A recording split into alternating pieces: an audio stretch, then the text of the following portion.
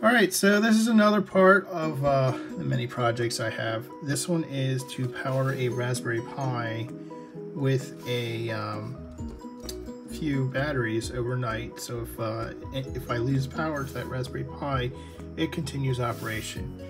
You can see up here it actually is running. It's actually booted up and wants to know my password and such. But right now, if I turn off, let's see, the power, the display went off.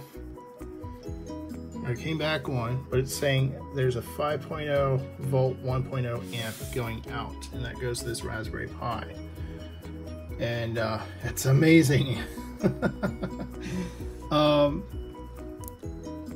I can light that up.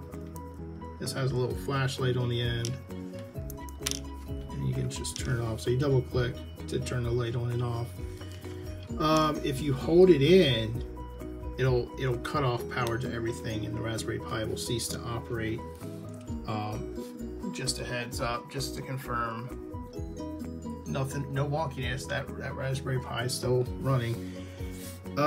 This does support up to 2.1 amps, only on this port on the end. There are two ports. Let me get a better view. Here's one.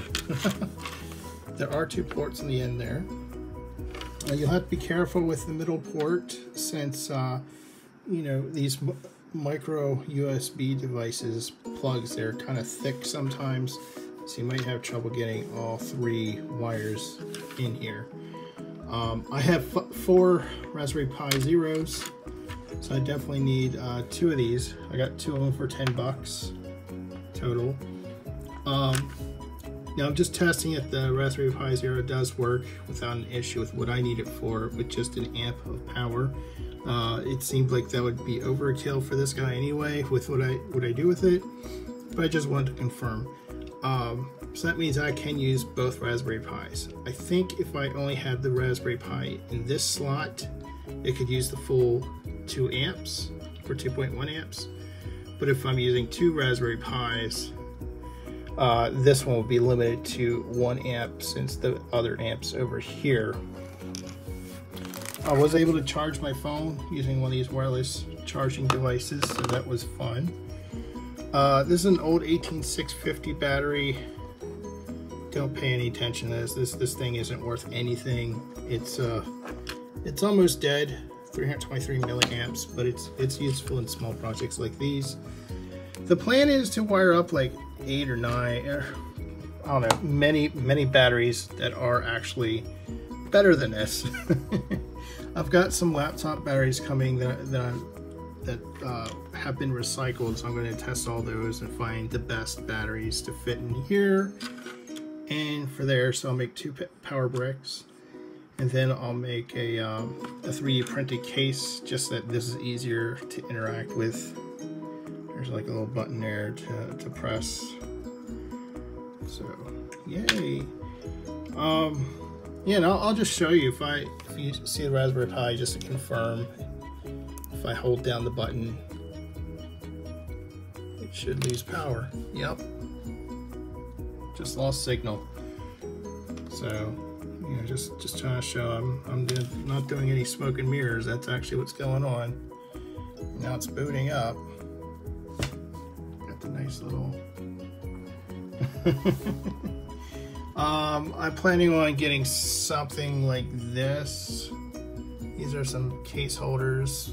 I haven't made a decision yet, but I got these individual ones for a different project with charging and testing capacity. So I needed these single holders, which were like 10 of these for like $6.50. So, and then I just soldered it on to the correct left and right. So yeah, so far it looks like it works. A lot of people had issues on the Amazon reports, and I had my issues at first as well. I couldn't get things to work until the percentage actually increased. I think it was like 97 or 98% when I actually could use that extra port. Like sometimes this would light up and not do anything, and finally it just started working. So I definitely need a lot more batteries for the amps that I'm going to be drawing from these batteries. This is increasing voltage, so you see 4.14 volts. It's increasing it to the 5.0 volts that USB needs. So it definitely needs more amps to be drawn out. I think that's like a little inductor it uses to do the power conversion. But you're just going to pull more amps out of the batteries to increase the voltage. Yeah.